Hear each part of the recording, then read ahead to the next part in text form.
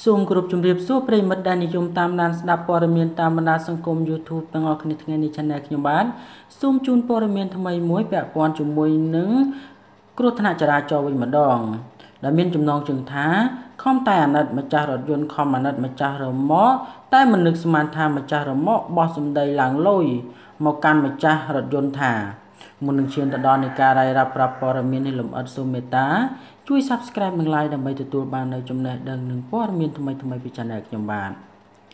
វីដេអូមួយធ្វើឲ្យមហាជនក្នុងបណ្ដាញសង្គមចែកចាយនិងចែករំលែកតគ្នាជាច្រើនដោយពោលពាក្យគោរពចូលចិត្តនិងសរសើរចំពោះទឹកចិត្តម្ចាស់រថយន្តទំនើបមួយគ្រឿងដែលសណ្ដោះប្រប្រណីម្ចាស់រ៉ឺម៉កដែលគៀឡានគាត់ឲ្យរងការខូចខាតមិនត្រឹមតែប៉ុណ្ណោះមិនប្រកាន់ទោសអូសដំណើរអីនោះទេម្ចាស់រថយន្តទំនើបរូបនោះក៏បានណែនាំម្ចាស់រ៉ឺម៉ករូបនោះឲ្យបង្កើតការប្រុងប្រយ័ត្នផងដែរនៅពេលដែលបើករ៉ឺម៉កកុំគិតតែចង់ជ្រៀតចូលទៅមុខផ្លូវចង្អៀតនេះសំណាងហើយដែលចំរថយន្តគាត់បើម្ចាស់ឡានផ្សេងវិញប្រហែលជាមិនរួចខ្លួនឡើយស្រាប់តែរាត្រីថ្ងៃទី5វេលាម៉ោងប្រហែលជា8យប់ម្ចាស់រថយន្តដែលជាម្ចាស់ករណី Facebook ឈ្មោះ Alinon ផ្ទុះកំហឹងជាមួយនឹងភាគីខាងរ៉ឺម៉កដែលបាននឹងនិយាយថាគាត់អនុគ្រោះមិនទាមទារសំណងសងថ្លៃចូលខូចខាតរថយន្តរបស់គាត់ទេយ៉ាងណាមិញក្រោយពីបញ្ចប់រឿងនៅកន្លែងកើតហេតុហើយនោះស្រាប់តែ